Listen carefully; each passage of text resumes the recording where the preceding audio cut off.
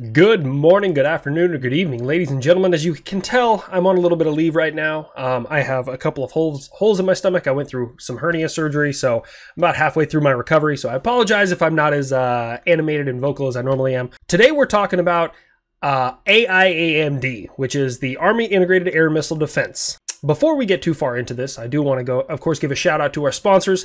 Of course, Aerial Resupply Coffee. The link is in my bio. We'll get you 10% off. It is premium coffee. It's veteran owned and operated. I know the CEO. He is a great guy. He wants to do a lot of things for veterans. He is an up and coming company. And before you purchase, just remember, it's not another veteran owned coffee company. It's the coffee company veterans have deserved all along. So go ahead and check that out. I also have a merch link in bio with new shirts coming online pretty regularly, so make sure you go ahead and check those out. My newest one is about my friend the F-22. Would you intercept me? I'd intercept me. So anyways, what is AIAMD? So AIAMD, let's go ahead and look this up, is the Army Integrated Air and Missile Defense. Now, keep in mind, we're going to use two acronyms kind of interchangeably here, is AIAMD and IBCS. So AIAMD, we'll tell you what IBCS is here in a second. AIAMD, or Army Integrated Air and Missile Defense, is the program. We are trying to integrate all of these different missile defense programs together to create AIAMD. Now, IBCS, from Northrop Grumman, which is the Integrated Air and Missile Defense Battle Command System. Yes, it's an acronym within an acronym. Welcome to the United States military. IBCS is the solution. So the program is AIAMD. And IBCS is right now the end solution. That is the actual product that is bringing a lot of these things together.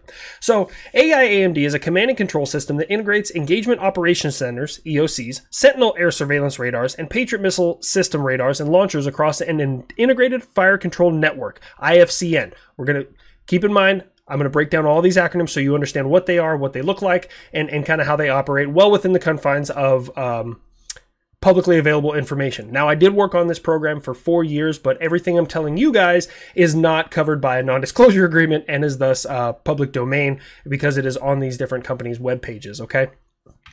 All right. EOCs provide the operating environment for soldiers to monitor and direct sensor employment and engagement of air threats.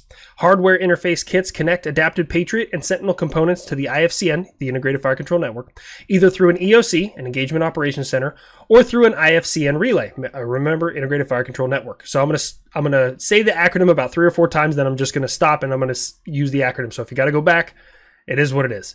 IFCN relays also provide mobile communication nodes to extend fire control connectivity to distributed operations. Air Defense Artillery Forces will use AIAMD system to provide the timely direction, identification, monitoring, and, if required, engagement of air threats in support of active defense of the homeland, critical asset locations, and forces. That was a lot of words. All right. Now I understand I read through that. That is directly from the dote.osd.mil,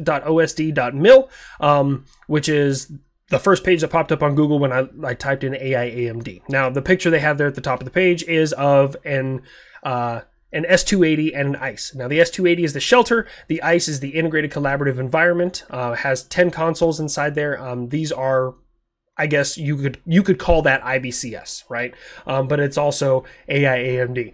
It's a little confusing, but don't worry, we're going to explain a lot of these things. So I guess first of all, what is the tactical implication of having a system like this? Like, why is AIAMD such a big deal? Well, it's because it's doing something that no other country in the world has ever even tried, let alone succeeded in doing, right? Now, so when we talk about one sensor being able to detect something and another sensor being able to shoot something, it doesn't sound like that far-fetched of an idea. But think about it like this, right? What most countries and nations currently do is one sensor would paint a target or laze a target, and then something else would engage said target, right? Like that's old technology, that's new. But what if you could fire an air defense missile and have another sensor mid-flight grab that interceptor and guide it into its target, to a target that initial sensor couldn't identify? It's kind of a crazy, weird sci-fi Skynet idea, right? But it's not that far away. So I'll go ahead and tag it. I'll link it below in the description. There's another video called IBCS Flight Test 5. That is where I personally, fired 2 Patriot Advanced Capability version 2, Pack 2 interceptors at 2 targets that I couldn't see with my individual Patriot sensor using AIAMD. Now, the cool thing about this is while my missiles were in the air and heading towards their target, I could see them through the IFCN, the Integrated Fire Control Network. I could see them through this system, but my Patriot sensor couldn't see them. Mid-flight, an F-35 grabbed both of my interceptors and guided them into their targets, and I had 2 shots and 2 kills. I successfully engaged 2, they were drones, but they were flying a cruise missile profile, so they were trying to fly as cruise missiles low and fast through some terrain. And an F-35 had a much higher detection and capability on both of those threats. And this was done in December of 2019. I believe it was December 13th of 2019. So here we are in 2023, and we're still talking about IBCS and IFCN and what it brings to the fight.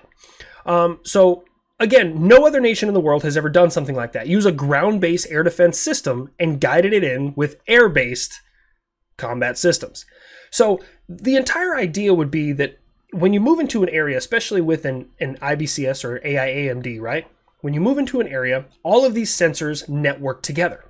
Again, sounds like a really simple idea, but it's very difficult because up until now, all of these sensors, and some of them are very old, like Patriot is relatively old, right? It's been around for 30, 40 years. Now, you start adding in like Spy 6 or Spy 7 from the Navy, which are damn near brand new. Or you have a AN/TPY 2, which is a THAAD sensor, which is maybe 10 to 15 years old. All of these sensors, all of these programs, they all speak a little bit different language. Not just because they're designed by different companies, but because that's how they were designed, right? They weren't designed to run all on the same band.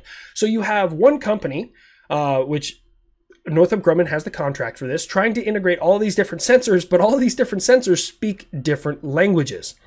So trying to make them backwards compatible with each other, pass the information in the right language to one central location is an overwhelming and daunting task. But what does this bring to the warfighter? Well, okay, so when you're looking at laying down AIAMD, we're going to go to Northrop Grumman's page, right? Because this changes with every time you flip a page, right? So right now their big mantra for IBCS is multi-domain, any sensor, best effector. It used to be any shooter, any sensor, and then it was best shooter, best sensor, and now I guess they got completely rid of the shooter and are just calling it best effector. The goal would be is that if this interceptor that is attached to this system has the highest probability of kill on this threat, but it's in a position. Remember, sensors are limited by the topography and geography around them. They are limited by that, as well as the power, weather, all these things can affect a radar.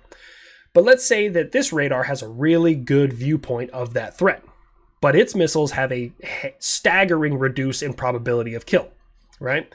So the goal would be you could use this thing's view and this thing's missiles to engage and destroy that target in real time. That would be the end state goal. Again, sounds really simple, but when you get into it and you start looking at the background processes and the ones and zeros, it's an incredibly daunting task because the United States military uses dozens of different surveillance radars, missile defense radars. We have combat radars, ground-based, air-based radars, satellite-based radars. This is just, there's so many different things. So it's piece by piece, one at a time, and we're bringing all of these things together, right? So right now, if you look here at Northrop Grumman and at that other webpage, the DOT&E, it explains, and this is from 2021, it explains that right now that it has integration with Patriot and Sentinel. But if you go to Northrop Grumman's webpage, they're talking about AN/TPY 2 as well as Spy 1 from the United States Navy Aegis. Now we do know that very recently, Patriot PAC-3 Rig 360, which is Remote Interceptor Guided 360 PAC-3 Patriot Advanced Capability version 3 interceptors have been fired off of an Aegis ashore. And that's crazy to be able to fire somebody else's missiles off of a system that was never designed to fire those, right? Because they have to talk the right language, they have to talk to each other. So again, another part of these tasks, because nobody's stuff wants to play with one another. But then you also have like things like, does this radar have the ability to have the high fidelity data to be able to guide this interceptor in, or does it not have enough, right? Again, one of the many, many problems that run into AIAMD, which is why no one in the world has ever tried this. It's such a weird thing, right? S300s, S400s, everything fires in a vacuum. They're I mean, yeah, they can maybe look at each other's tracks, but they can't fire off of each other's data. It's unheard of anywhere else in the world. Iron Dome doesn't do this. David Sling doesn't do this. They look at each other's stuff, but they can't fire off of each other's stuff. No one in the world has this capability. NASAMS can't do this. IRIS T can't do this. Like there's so many different things out there that just cannot do this because it's been such an overwhelming task. But here's the other thing. We're going to add in another layer of difficulty. Not all sensors are made the same. Not all of them are made the same. So what happens is you can have two brand new Patriot sensors side by side, looking in the same direction, and they are looking at the same track in the air, the same exact target. And both of those are going to see it a little bit different from each other. They're just going to see it that way. One of them is going to see it maybe a little bit to the left, maybe one of them will see it a little bit low, and then when you start overlapping all of these sensors on top of each other, and they're all looking at the same things flying through the air, what would be one thing flying through the air now looks like 10 things flying through the air in a close formation, right? That's dangerous. That's very dangerous.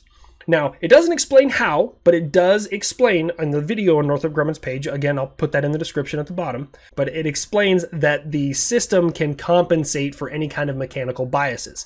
So we've talked about increased engagement range and capability and distance, but let's talk about the real heavy hitter here. Is reduction in manpower. So previously you had 60, 70 guys have to go out and in place a system and monitor that system at all times. Now you can have 30 of them in place that system and then just make sure it's okay and functioning and its repairs are done and everything else. But somebody who through the integrated fire control network in another location is fighting that system and paying attention to everything that it's doing. They are in a remote location. So you're simultaneously increasing your area of control while decreasing the manning requirements.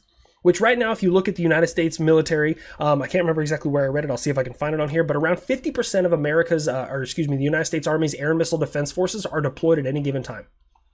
Around 50% of air defenders are deployed at any given time. That is unsustainable. Right now, luckily, I'm in a position where I don't deploy from in this location, but most duty stations that we go to, as an air defender, you'll be spending 12 months out and 24 months back, or you'll be spending 9 months out and 18 months back. Really depends on how your rotation schedule goes, but that's the way it is for air defenders. You're just constantly going. You're constantly located in different locations. So having a capability like this where we can increase our footprint while decreasing manning requirements is going to stop burning out air defenders so much, which is a huge force multiplier. Again, I want this system to come online as fast as everybody else, but I'm not willing to jeopardize anyone's lives to do it. There are some quirks and some issues with the system already. Many of those we have brought up, and the system is not out for full release yet. It's not. Because we, as well as many other highly intelligent people who are working on this program, are bringing things to the fight and explaining deficiencies so we can fix them before they end up in an operator's hands in a real life situation. And the way I used to explain it, and I did explain this to, I can't remember the name of the colonel, probably wouldn't say his name here if I could, as I was like, you wouldn't send an infantryman overseas with a rifle, it doesn't work. So I'm not going to send an air defender overseas with a system that doesn't work. This thing will be as close to perfect as we can possibly get it before someone's life relies on it. And that's not anything bad about the system. It's just, it's a completely new idea. It's a completely revolutionary plan. It's completely beyond anything anyone in the world has ever tried. Right now, 343 Air Defense Artillery out of Fort Bliss, Texas is the first operational unit to have this system. However, they are not deploying with it. They have done several limited user tests with it. I've worked very closely with 343. They have their opinions about the system, but I worked with the system a long time before that when it was far worse. The Air Missile Defense Test Detachment at White Sands Missile Range is doing the developmental test of this, and then the operational test is 343. They're the first operational unit to have it, and they're putting it through its paces, and they are beating the hell out of it because that's what air defenders do. We run these things, and we run them hard to just make sure that we can get these things functioning because they need to function on the battlefield. Air defenders do not have the privilege of a second chance. We don't have the privilege of failure. If I fail at my job once, 1,000, 100,000, 1 million people might die.